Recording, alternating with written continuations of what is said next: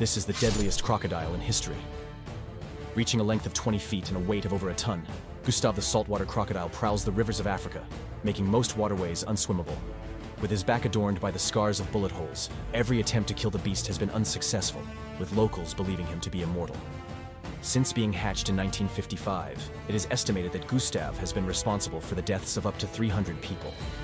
Due to his colossal size, Gustave has grown too large to hunt smaller prey like zebras, and is now powerful enough to take on larger animals such as hippos, wildebeest, and humans.